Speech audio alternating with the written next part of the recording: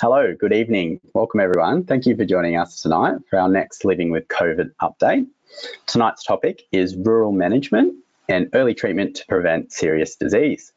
My name is Charles Broadfoot and I'm one of the professional development officers with Hunter New England Central Coast Primary Health Network. I'd like to begin this evening by acknowledging the First Peoples and traditional custodians of all the lands in which we are meeting on tonight and pay my respects to elders past, present and those emerging. I'd also like to acknowledge that I'm currently on Awabakal country. So tonight's session is being recorded and the recording and the presenters' PowerPoint slides will become available from tomorrow in our education library on our website. So you can access these by just heading to our homepage, thepHN.com.au, and then clicking on the education tab. There will be a short evaluation survey and this will automatically pop up when the webinar ends. If you could just take a minute to fill that out before we log off tonight, we always really appreciate any feedback that you can provide us.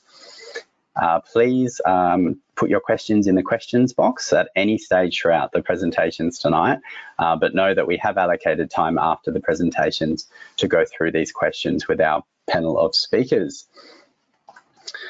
I'll now hand over to John Bailey, who is an Executive Manager with the PHN. John's going to introduce the session, all of our wonderful speakers, and do a quick PHN update. So thanks again for joining us, and I'll hand over to you, John. Thanks, Charles, and welcome everyone. I too would like to acknowledge the traditional custodians of the lands on which we meet. I'm on Wanneroo land here in Maitland. Tonight, as usual, we've got a really good panel and some really good topics to cover. We are joined tonight by Conjunct Professor Peter Walk, who's a Senior Staff Specialist in Respiratory Medicine and Sleep Medicine at John Hunter Hospital. Dr. Michelle Redford, who's a General Practitioner with Black Buck Doctors and Clinical Lead for COVID-19 response at the PHN. Dr. Emma Moffat, who's a General Practitioner and from Rural Medical Clinic. Dr. Miriam Grotowski, who's the General Practitioner with Smith Street General Practice in Tamworth. We're also joined tonight by Lou Clissold and Sharon Nash, who are Acting Health Service Managers at Moree Health Service. Thank you again for joining us. What I'd like to do now is just give you a little bit of an update from the PHN. Thanks, Charles. The next slide.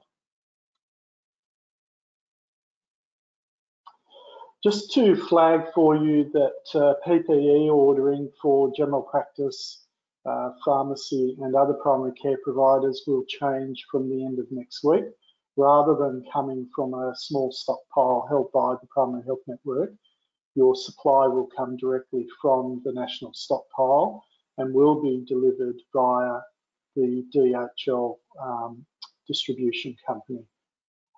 The details on how to place your orders will be circulated on Monday of next week, and the window for ordering will now close at 5 p.m. the following Friday, with deliveries in the following week. It's important that you update your ordering bookmarks or QR codes so you go to the new location. So that will commence next week. That includes pulse oximeters for COVID positive patients. Thanks, Charles. And just a final thing that I wanted to provide an update and a bit of a plug for is that Raymond Terrace GPRC has the capacity and the capability to see COVID positive patients, respiratory patients in their clinic at Raymond Terrace. I spoke to Sarah Bailey this week, who said that they're more than happy to assist where practices are either overrun or not able to do that particular piece of work. And I've put a link there to the HotDoc booking site for the GPRC, and they'll be circulated in the slides after this webinar. I'd now like to move on and hand over to Professor Peter Walk, who's going to provide us with an update on oral agents. Thanks, Peter. Thank you very much, John, and thanks everybody for inviting me to present our process that we're hoping to put in place for the use of the oral antiviral agents, similar to what we did with the sotrovimab infusions to prevent severe disease and complications in people with COVID-19. Next slide, please. So the key thing I think to remember with any antiviral is that things are probably a little bit different to the way we think about antibacterial and treatments where we're using antibiotics. With antiviral treatments, it's really crucial that we get in and hit the virus hard and fast and very completely. Unlike antimicrobials, where the infection itself generates inflammation and problems, with the viral infections, we're really dealing with a fairly low level of infection and then an intense inflammatory response. And we can see this by the fact that many of the treatments, which we know are very effective for COVID later in the disease state, when people are very unwell and have developed acute pneumonitis, are really anti-inflammatory treatments, dexamethasone, baricitinib, and the antiviral agents, when we're given at this late stage of disease, such as with remdesivir, which was an intravenous preparation, were really not that effective. So with the oral antiviral agents, it is absolutely crucial that we give them early and we hit the virus hard, and that they're highly effective agents at limiting viral spread. So you will, of course, all recall that viruses are, of course, essentially parasites. They cannot replicate, they cannot do anything unless they get into a mammalian cell and then hijack that cell's machinery. And the oral antiviral agents really prevent the virus from being able to replicate. In the case of SARS-CoV-2, the virus responsible for causing COVID-19, the virus enters through the ACE2 receptor in many cells, but of course the cells of the upper respiratory tract predominantly, and at least initially. It then has the coating of the virus peeled off it using TMPRSS2 and furin, but allows the virus to enter into the cell and then exposes the viral RNA. Now, the virus has to do two things here. It has to replicate its own RNA, but it also has to produce viral polyproteins in order to make viral coating proteins and to be able to reproduce and then spread and infect another cell. So the virus enters the cell, it goes to the host cell's ribosomes, the RNA is translated, and it makes viral RNA, or it makes viral polyproteins. And this is exactly where the oral antiviral agents work and are effective. Firstly, there's molnupiravir. Molnupiravir specifically targets the SARS-CoV-2 RNA and causes really quite fatal genetic mutations within that RNA message. By scrambling the message, the virus is unable to reproduce effective viral RNA molecules, but will be able to translate into functional virions. Now, the downside to this agent is, though, it's not terribly specific against just viral RNA, and RNA is RNA. And so it can, of course, in any rapidly dividing cell, cause similar fatal and serious mutations. And essentially, molnupiravir is highly teratogenic and highly mutagenic. Now, of course, the course of treatment is rather short for all of these agents, and so mutagenesis perhaps is less of an issue, but this is a really important point when we're considering people of childbearing age, and of course, it almost certainly makes this contraindicated in the setting of pregnancy or in anyone who may fall pregnant whilst on this medication. And I'll come back to that in a moment. The other agent, nirmatrelvir, inhibits the assembly of the viral polyproteins. So the proteins aren't put together, the virus can't make the coat, it can't make other vital proteins that will allow replication and spread. Now, it's a combination agent, nirmatrelvir and ritonavir, and you may know ritonavir if you've had patients that you've treated with HIV. But ritonavir doesn't do anything against the virus, it just enhances the levels of nirmatrelvir which are present within host cells so that you've got an effective dose there.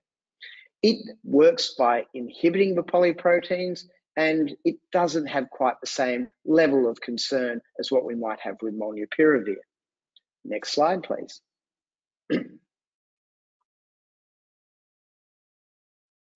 So the first of these trials was published in December of last year in the New England Journal of Medicine, and this was molnupiravir. This was a randomized controlled trial of 1,433 individuals. They were all adults aged greater than 18 years. Now, it is really important to point out here that all of them were unvaccinated individuals. They had to have at least one risk factor of going on and developing severe COVID-19, such as serious heart disease, diabetes, obesity, or immunosuppressive illness. And they had to receive treatment within 5 days of infectious symptoms beginning. So you've got to hit the virus early and you've got to hit it hard. Patients received either molnupiravir 800 milligrams twice daily or a placebo. And their primary outcome was looking at day 28, hospitalization or death as a composite outcome. So overall, compared to placebo, they found a 6.8% reduction in the risk of patients going on and needing hospitalization or, of course, dying. And you can see that with the Kaplan-Meier curve on the right-hand side there.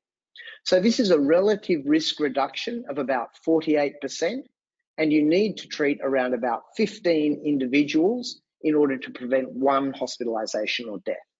They did not report any serious side effects during the trials. Now, there were lots of subgroup analyses that were done throughout this, and it's probably a bit hard to see with my slides, I do apologize. The only one worth talking about is the small number of individuals who were found later to have antibody levels against SARS-CoV-2, so who had previously been infected with the virus and didn't know about it.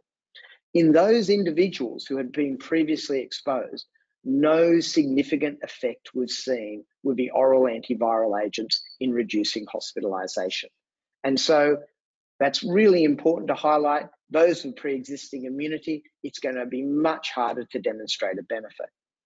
Next slide, please. Up until last week, I was having to report on the Pfizer press release because that is all the data I had on the naltrexone ritonavir or Paxlovid. But fortunately, last Thursday, the paper was published finally in the New England Journal of Medicine, so I look a little bit more legitimate than what I was last week. Anyway, similar sort of trial design. They randomized 2,246 individuals, adults again, all unvaccinated, at least one risk factor for severe COVID, and again within 5 days of infection. However, their primary outcome looked at those people who received treatment within 3 days of infection. They did have as a secondary outcome those who received their treatment within 5 days as well, but just that subtle difference there with the primary outcome. So again, hospitalization or death at day 28 was significantly lower in the naltrexone group compared to the placebo group. Now this time the relative risk reduction was larger at 89.1%, but again this is in those who received treatment at 3 days. For those who received treatment at 5 days, it was probably around about 85%.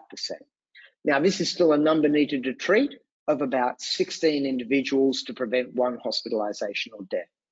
They also found as a secondary outcome that viral load was significantly less at day 5, not by a vast amount, but around about 1 log.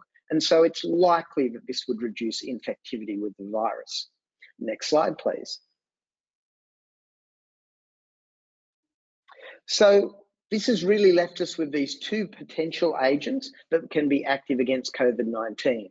But it is really important also to consider the potential problems with both of these agents and the contraindications for their use. Now, I mentioned earlier about the problems of teratogenesis and mutagenesis with molnupiravir, and therefore, of course, the TGA recommends that its use in pregnancy and breastfeeding. And for that matter, for individuals who are sexually active of childbearing potential, they are also recommended to use contraception, and men should use contraception for up to 3 months after using this agent. Next slide, please. In terms of naltrexone ritonavir, it doesn't have quite the same danger or rating in terms of breastfeeding and pregnancy. It does get a category B3, so it's not completely contraindicated, but it is certainly not recommended in pregnancy or breastfeeding, and in women of childbearing potential, again, contraception is recommended. Now, the major problem, however, with naltrexone ritonavir is the interaction with numerous medications that you will commonly use. The other issues are it is highly dependent upon renal and hepatic clearance, and therefore it is contraindicated in people with severe kidney disease, so a GFR of less than 30 mils per minute, and in severe liver disease. A dose reduction can be given in those with a GFR of between 30 and 60 mils. And in terms of interaction with medications, this also is a problem interacting with statins, a number of blood pressure agents, anti-anginal agents, flecainide, antipsychotics, and ergot derivatives, and non-steroidals as well. So something to consider, particularly in patients you might want to use it in. Next slide, please. So this is just an overview of the model of care that we have introduced and has been active since last week. These drugs have got provisional registration under the TGA, which means you can't write a prescription and have them given out on the PBS. They are being supplied from a national stockpile through New South Wales Health Pharmacies, but you are able to complete the scripts online, send them to New South Wales Health Pharmacy, and they will dispense the medication. Patients are notified that they are at high risk, or your practice is notified that they are at high risk when they complete their online survey through the New South Wales Health app. So, overview, the model of care was developed really with the view that we have a large population of highly vaccinated individuals, and we really are not clear which groups are going to benefit, if any, from this in this context. So we've had to really introduce this under these circumstances where the clinical trials really don't inform us particularly well as to who should be selected for treatment. You can have a look. This is on the ACI website and has been live for over a week now, and it outlines the model of care and the criteria, which I'll go through very quickly tonight. Next slide, please. So the eligibility, of course, we need to give these agents within 5 days of symptom onset. We don't want people with severe disease and established COVID-19. That's obviously going to be too late anyway. And we're really trying to target those in whom we feel they are going to have an impaired immune response, either those who are not vaccinated or those who are incompletely vaccinated and have not completed their primary course, which for now is essentially those without 3 doses of their vaccine. And then, of course, those who are immunocompromised, irrespective of their vaccine status. And by this, we mean heavily immunocompromised. And the definition for this is the definition which has been used by ATAGI. We then move on to those at risk of more severe disease in this context, and these are medicine-specific age risk factors. Next slide, please. And this is really the same across the board. Now, this is in fact for sotrovimab, and this is for high priority cohorts in adults. And you can see those initial criteria up the top there, and then the medication-specific risk factors, which across the board are very similar. So pregnancy and children can receive sotrovimab, but of course not the other 2 oral antiviral agents. And then the risk factors: age, obesity, severe cardiovascular disease, severe chronic lung disease, type 1 or type 2 diabetes, severe chronic kidney disease, severe liver disease, or the immunocompromised. Next slide, please. Each of these tables are essentially the same. This is for nirmatrelvir ritonavir, except of course we've excluded people with severe kidney and liver disease where the treatment is contraindicated. And here is molnupiravir, where you can use it in these individuals, but of course we've completely excluded those who are pregnant and children. Next slide, please. And again, for adolescents, this is really identifying as sotrovimab as the only option. Next slide, please. And then the flow charts that you can follow along when you look at the website itself. Next slide, please. And again, an example, probably a bit too difficult to read online, but again, have a look at the website and that takes you through each of these steps. Next slide, please. And thank you very much for the presentation. And we're going to hear from Michelle Redford next. Thank you.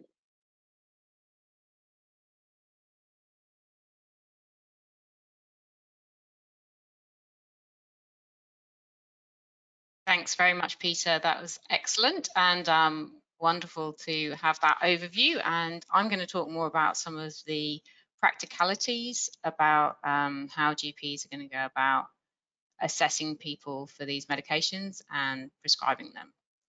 So I'm a GP at Black Bart Doctors in New Lambton in Newcastle, and I'm also the GP lead for the Living with COVID team at Hunter New England Central Coast PHN. So that's how I got involved. And this is the hot topics talk for the past 2 weeks, but it's mostly going to be about the antiviral medication because there's been a lot of information come through about that, and so that's where the focus is.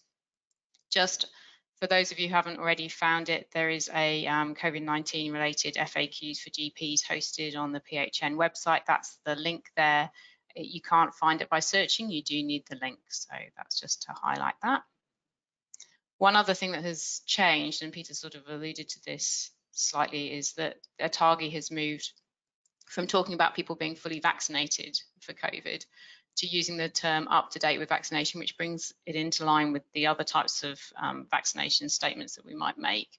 And just to be clear about what that means, so if you're 5 to 15, you need to have completed your primary course, and that would be a 3-dose course if you're significantly immunocompromised, and 16 plus primary course, plus if you're 3 months post your 2nd dose, then you have to have had your booster to be considered up to date with vaccination.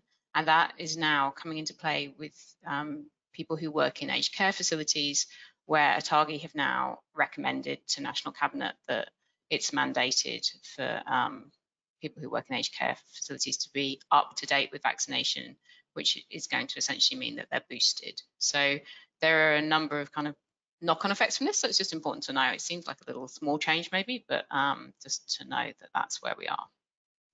So just talking about these medications, and as Peter said, they're not on PBS because they've been approved by the TGA, but we're waiting for, apparently they've been fast-tracked through the PBS. And so this is not just a quick script. These are new medications. None of us are going to be completely across all the indications, the contraindications, the clinical context.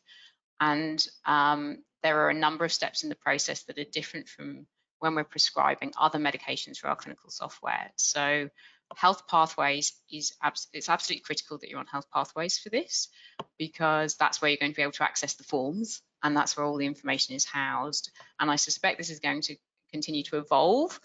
None of us have done this before, so I think at least health pathways is going to be up to date and on it, and it's a fantastic resource. So if you haven't already found health pathways, please reach out to the PHN because it can help put you into the right place. So these are interim arrangements, and it is image-based prescribing. Now, we did think we were getting rid of image-based prescribing in general practice because we have e-scripts, which is a marvel, but no, this is image-based prescribing, so it requires a printed, signed, completed form, and then that has to be faxed or emailed. So there are a number of issues, obviously, like practical issues. You know, if you're working from home on telehealth, dealing with a patient who is also at home because they've got COVID, hopefully they are at home. You know, how do you actually work out how you're going to get the bits of paper to the right places? There's some stuff about how to access pharmacy, and then really the recording and sharing of information. So I don't pretend to have all of the answers to this, but I think I just want to highlight those things for people. I'll just move on. So just don't know why this is not working. Sorry, bear with me a sec. There we go. So this is all based on the model of care that Peter was talking about. And if you haven't already found it, this is where to find it. That's the link. This is my little mini summary of a little comparison of some of the things between like sotrovimab and the 2 antivirals. Now, I love to describe things in generic terms and prescribe generically, but these ones have almost got me with their nirmatrelvir and plus ritonavir and molnupiravir. but I will try to keep generic where I can. So as Peter said, the sort of entry criteria for one of these drugs is that you have to be not up to date with vaccination. The studies all really were done in people who are unvaccinated rather than not fully vaccinated, and have other risk factors, be within 5 days, have proof that you have a COVID diagnosis, which we'll come to a bit in a minute, and not require oxygen. So that's before you've even started.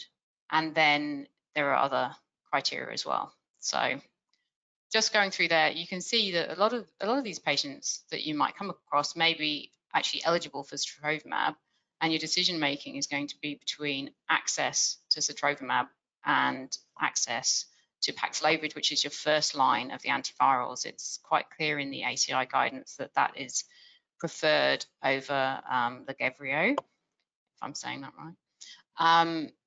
And they have sort of similar sets of indications, excluding pregnancy, because you can't give either of the oral antivirals in pregnancy, as or they're not recommended, as Peter said, because of the concerns about teratogenicity.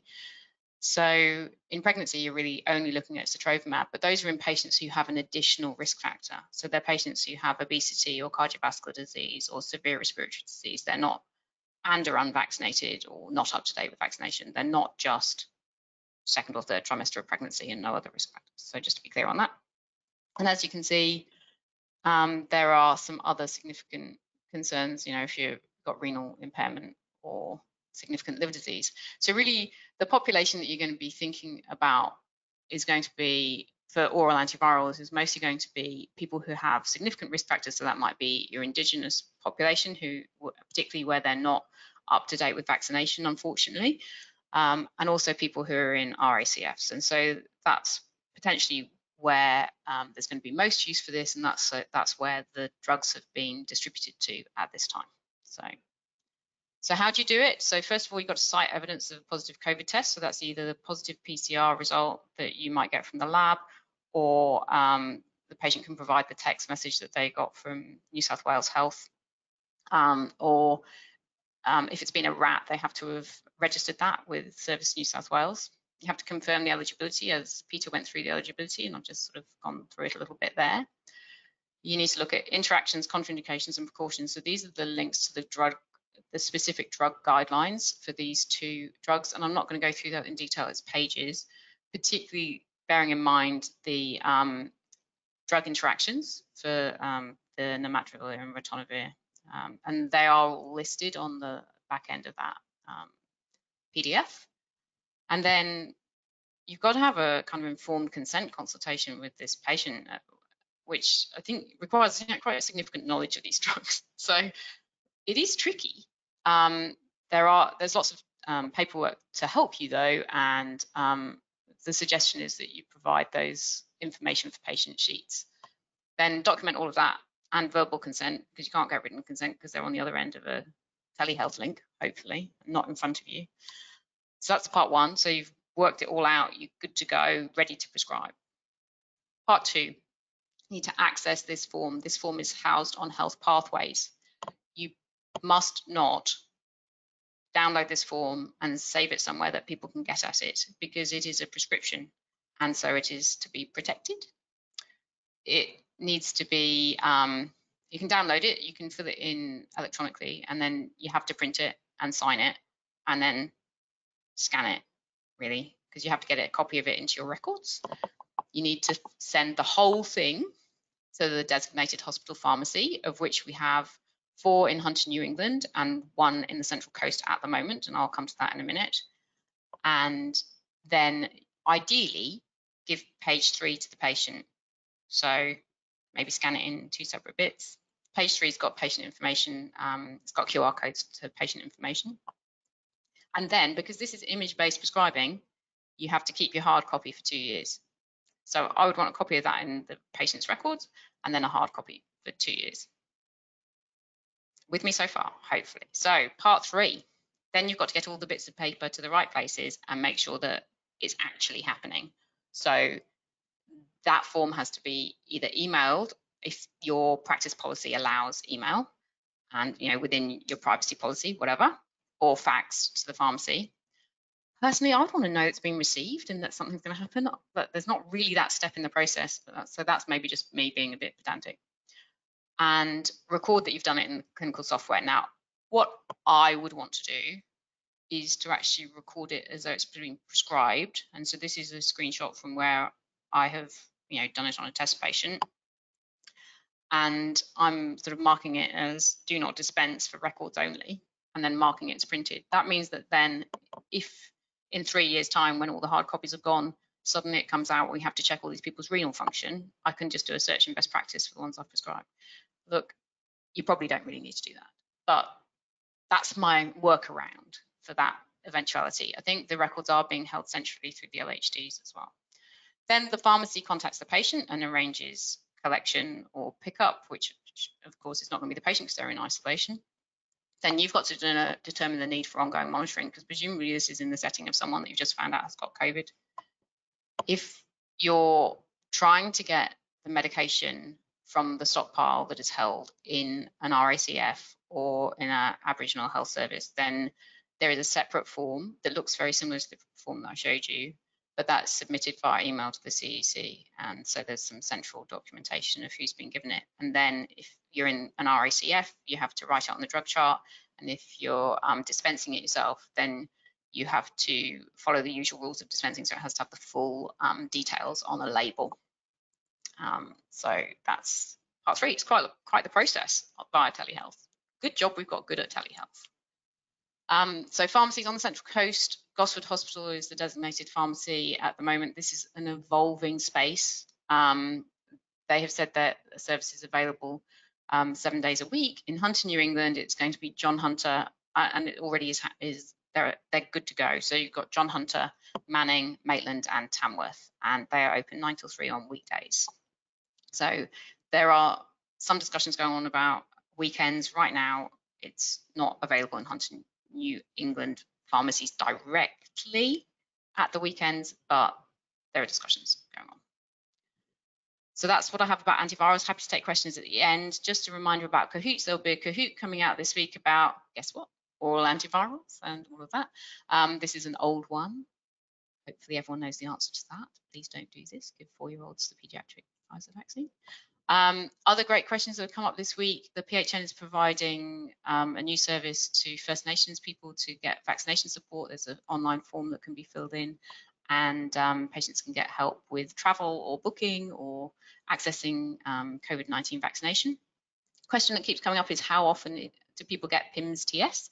And this came from ATAGI. Approximately 1 in 3,200 children who catch COVID will get the inflammatory condition. Moderna Spikevax, yeah, it has been approved by the TGA for 6 to 11s. It is not yet subject to ATAGI guidance. We can't start giving it to 6 to 11s yet, so we just hang fire on that. And the question came through about can we use a smartwatch like an Apple Watch for pulse ox?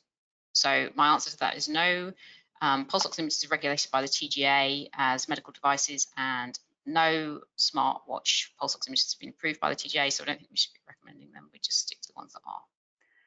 And that's it from me. If you have a great question, please submit it. Love to get your questions. There's no such thing as a bad question. And see you later at the panel.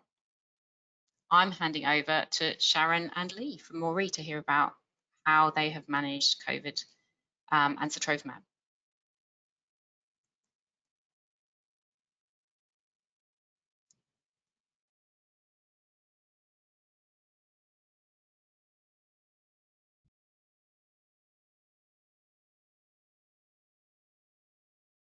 Hi everyone, tonight we're just going to speak about the COVID response that Moree had back in November when we had a outbreak here. Next slide, please. So back in early November, we became aware that there was COVID positive cases in the community, and we had 2 women that were inpatients in our maternity unit that were identified as close contacts. Both of them tested negative with a quick test. However, we isolated them overnight and then discharged them the following morning. Next slide. We needed to prepare for possible admissions of COVID positive cases, and we did have a COVID plan that we had already developed, and we put that into action. In the first couple of days, we didn't have any changes to our elective theatre, but in week 2, we ceased all our elective theatre because we had to change the location of our maternity unit up into our recovery ward, because the maternity unit became the designated COVID red zone for the hospital, and in ED, the mental health safe room became the COVID red room or red zone. And the staff in ED and maternity then started to wear their PPE, N95 masks and protective eyewear at all times. Next slide.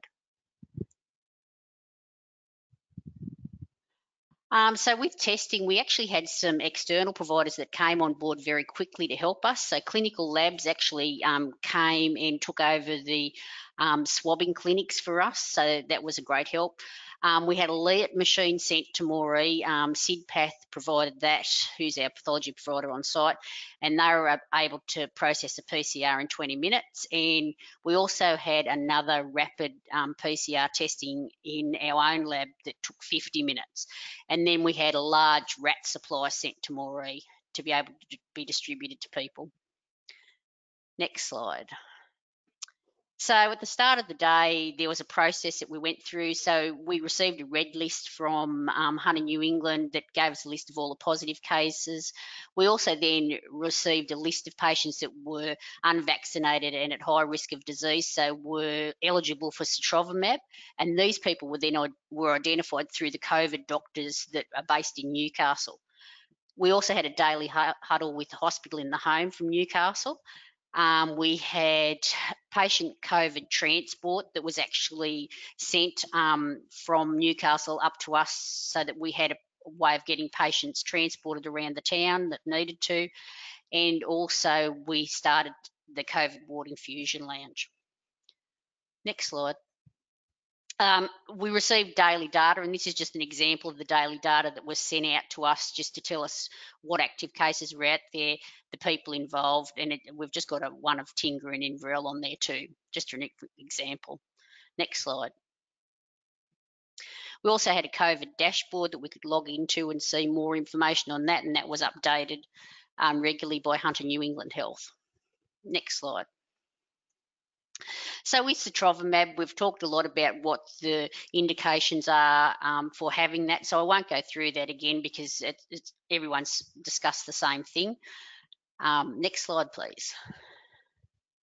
We've also talked about what the contraindications are, and what we did very early in the process was actually do a flow chart so that we could have basically a checklist to know that we did everything for anyone that was eligible for sotrovimab. So we made sure that we had with the patient their proper details, whether they had access to transport, whether they we needed to advise them to wear masks and advise of the time to arrive at the health service and where actually to come, so that they weren't going to expose anyone else to COVID. With the medical officers, we had 2 medical officers that were actually kind enough to offer their services to provide the prescription for the sotrovimab, and also to provide drugs to be written up in case there was any anaphylaxis. So we had just initial drugs for the treatment of anaphylaxis written up by those medical officers.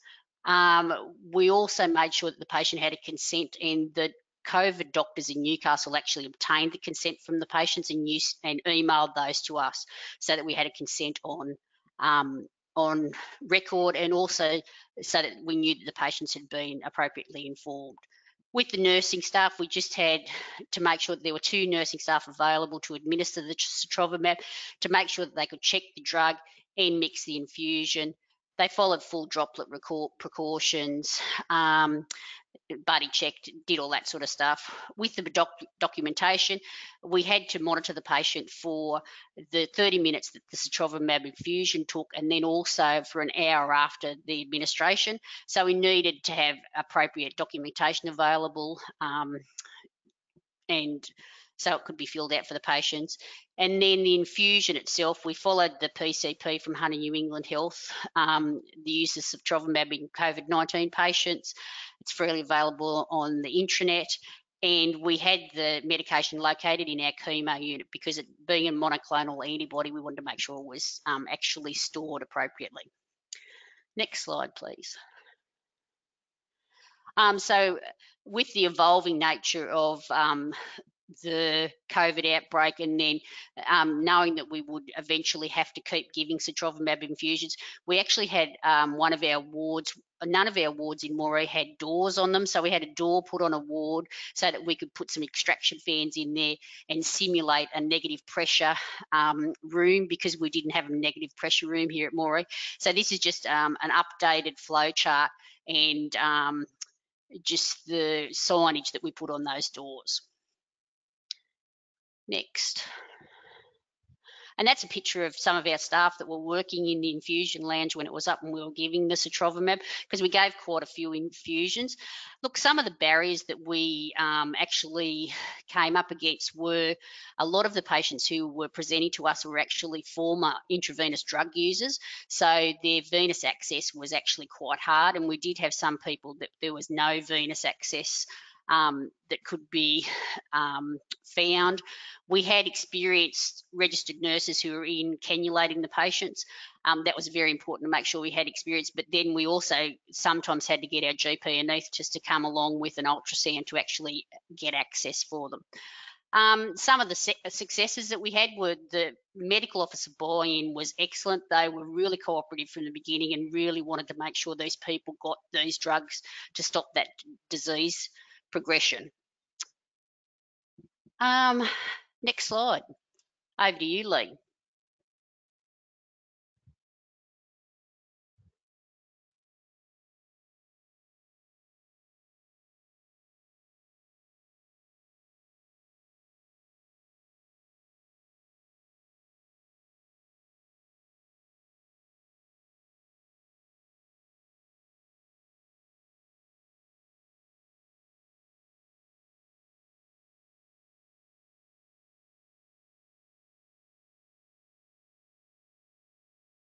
Lee, we might be having some difficulty hearing your audio at the moment.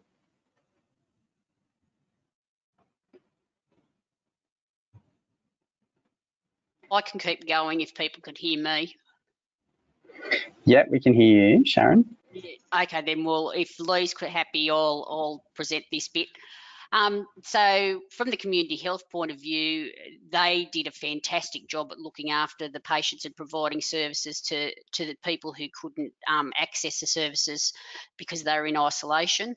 So once again, Monday the 1st of November was when we had our first index case here in Moree, and then by Monday the 8th we had 110 active cases. So initially our swab clinic was just inundated, 900 swabs within the first 5 days. In 3 days, in excess of 250 swabs per day were being done with our own staff before that external provider came in to help us with those swabs. Next.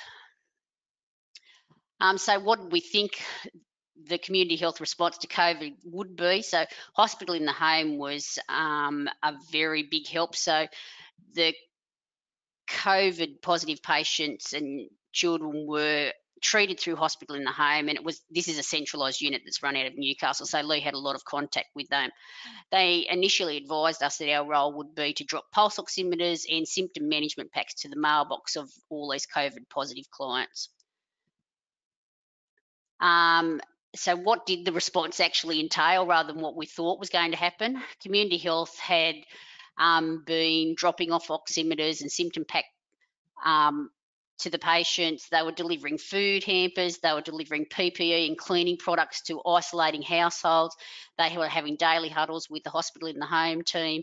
They were doing welfare checks on patients who might not have been able to be contacted any other way.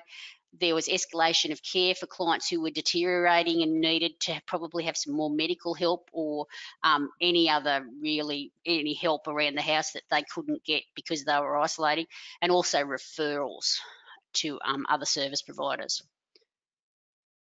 They were assisting in the assessment of clients post-sotrovimab. They were arranging transport for clients from hospital to hotels, from home to the hospital, all that sort of stuff. They were actually handling all the hotel requests. So we had a couple of hotels in town that were providing rooms for patients with COVID. They were doing fit mask testing. They were donning and doffing and infection control education, delivering this to the hotel staff where the COVID positive patients were. They were handling swab clinics, and they were sending people out to do swabbing in homes for close contacts who were then developing symptoms, and they were also doing vaccinations opportunistically. So these are the isolation packs that were provided to the COVID positive people in the households. So we've got pulse oximeter, paracetamol, digital thermometer, and then some information. These are some of our staff that were working in the swab clinic. Worked very hard. And some of the hurdles that we came up against was being a small rural health service, we do not have a lot of flex with our staffing. So staffing was actually a real issue because we only have a finite amount of people, and trying to cover all these extra bits and pieces was very difficult.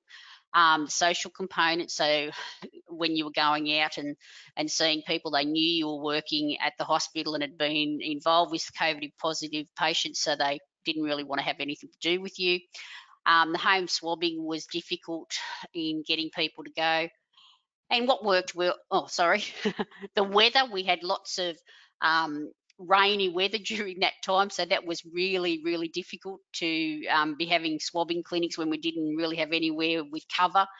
And the border closures made it quite difficult for us because our community health service extends right up to the Queensland border, and it became quite problematic that people couldn't get across borders to have tests or to, get treatment.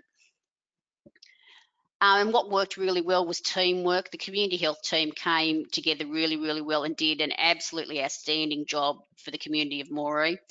And the Aboriginal health workers really did lead that COVID response in the community, because the majority of our COVID positive patients in that outbreak were Indigenous clients.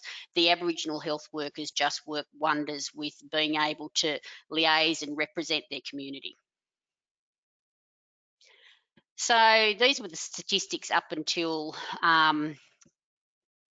December. So we had close to 500 home swabs that were completed.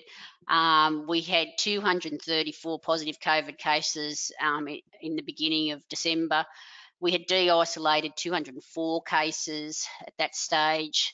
There were 2 transfers to Tamworth Rural Referral Hospital for people who became quite unwell with respiratory symptoms and requiring oxygen support. There were no intubations on any of the patients from Moree, and there were no deaths. So this is the room that I described before that we've put the door on, and we've got those extraction fans in there to try and simulate some sort of negative pressure, because our facility is quite an old facility. So having negative pressure rooms and doors on wards, it's just wasn't there, so we've tried to do what we could. The swabbing clinic does remain open here at Moree District Health Service, and we have got reduced hours, but still there for the community to access. The community support for pulse oximeters does continue for any of those high-risk clients. We are still doing 1 or 2 sotrovimab infusions each week.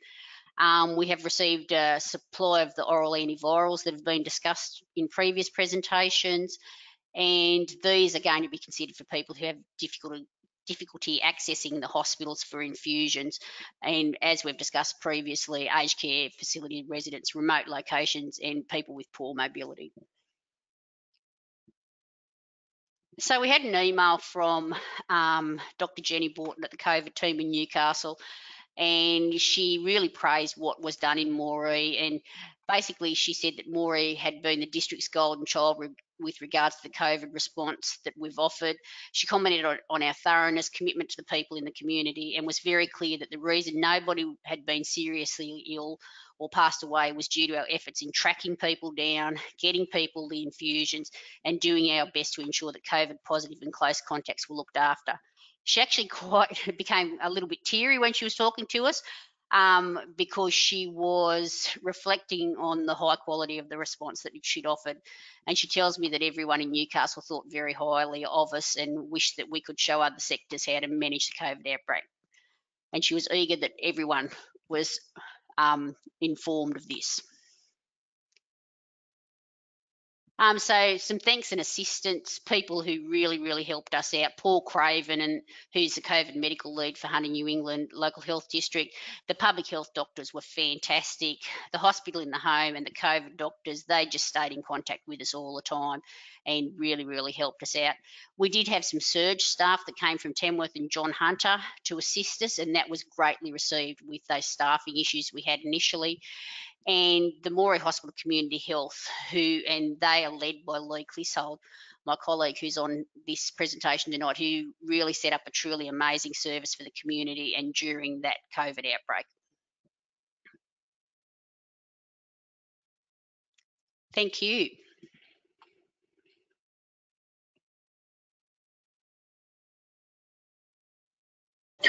Thanks very much, Sharon, and sorry we couldn't hear from you, Lee.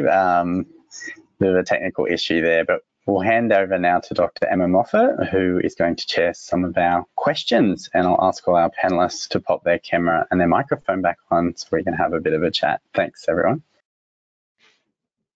All right. Thanks to all our presenters for all of that information, and particularly thanks to the Moree people who've set up an excellent response, and the outcomes were truly amazing for the numbers that you had. So well done, and we all hope to take something from that. I'd just like to remind everyone to pop the questions in the chat box if you have any questions.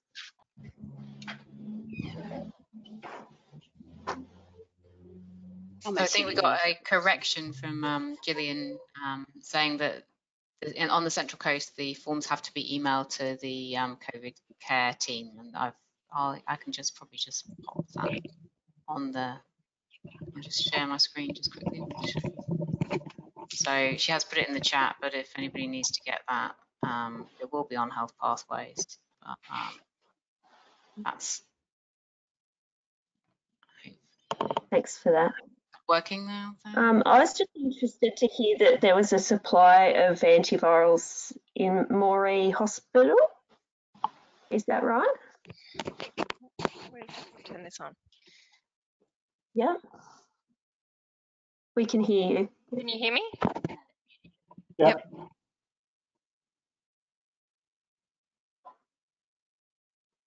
Yeah. Go ahead.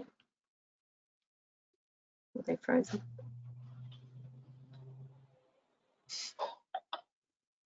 She's turned her mic off now. Lee, just turn it on again. That is on. Can you hear me now? Yes, we can. Sorry, we're having a few technical issues here. That's right, we do have a supply arrived last week. So we haven't actually accessed any of them yet, but we do have a supply. Okay.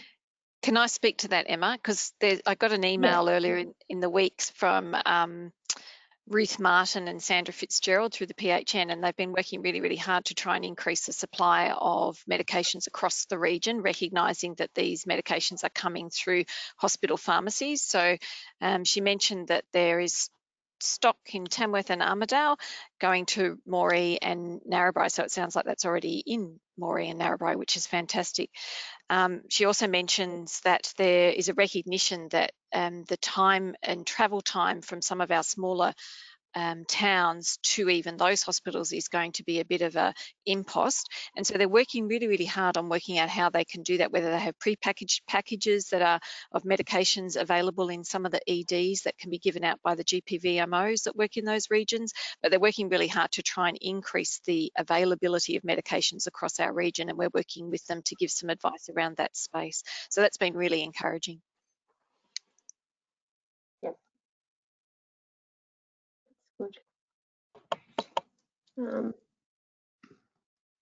Any other questions?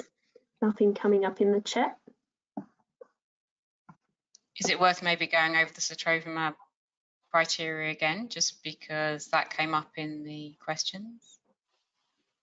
Is that okay? Do you want to do that, Peter, or I can do it? It has changed subtly, but it was more to bring all of them in line with each other, and to free up the interpretation of the sotrovimab.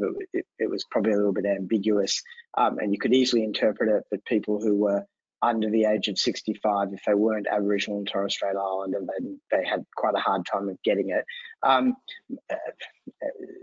Look, the criteria are pretty much the same across the board now for each of the indications, apart from where you've got contraindications for the nature of the agents. And sotrovimab is obviously your go-to early intervention for children and pregnancy. So I think there had been a bit of confusion, sorry, about whether you had to have an additional risk factor, but I think it's really clear now in the task force flowcharts that unless you're immunocompromised, you do have to have an additional risk factor. So hopefully that's clear for people.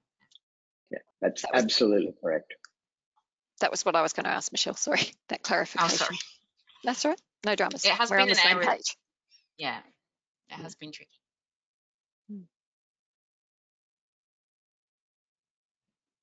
Okay. I'm not seeing any other questions.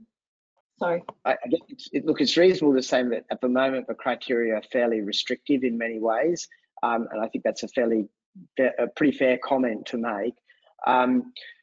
That may change over time as our supply and logistic issues ease up a bit and we get a little bit more available. We're also watching very closely on a statewide basis the usage of the agents. Despite the fact that these criteria do appear quite stringent, we were getting a lot of sotrovimab into people, and while we were concerned that we weren't getting it to the people who would need to, since we've had the RATs registered on the New South Wales app, it looks like we probably have been. So averaging around about 200 infusions per 10,000 patients, and we think that that's probably about right given the criteria that we've set there. So it's pretty good effort on everybody's part, I think, getting people in, and the Moree example is a fantastic one about getting those infusions, and infusions are not easy to do. Obviously, the oral agents will be somewhat less challenging, but nonetheless. There is quite a tablet load as well with the oral agents, which maybe I sort of skipped over slightly, but you're talking about 3 or 4 tablets or capsules twice a day for 5 days. And so if the population that you're prescribing this in are potentially in residential aged care facilities, that does come with its own challenges. There is now on Health Pathways, or going on Health Pathways, how you can use the capsules and how you can break those up, but for people who have difficult following and things. So there are some of those emerging resources coming out, but there's just lots. It's just lots of information. Okay, I'm looking. Sorry, Miriam, did you want to add something quickly before we wrap up? Yes, I recognise the time. I just want to let people know that there is a group of rural doctors meeting on a regular basis to have conversations about how we brainstorm and help our partners in the PHN and the LHD understand some of the issues that we have, but also for them to help inform us about what's happening in our spaces. So those meetings are happening on a Wednesday, once a month now, with the whole group from the LHD, AMSs, PHN and local GPs from Northwest, New England and Barwon. And so if you've got questions, if you get in contact with your representatives from those areas, that would be great, and we'll keep you informed. But we're raising the issues around logistics and process and just our experience, and that's been informing a really, really good response from the LHD and the PHN.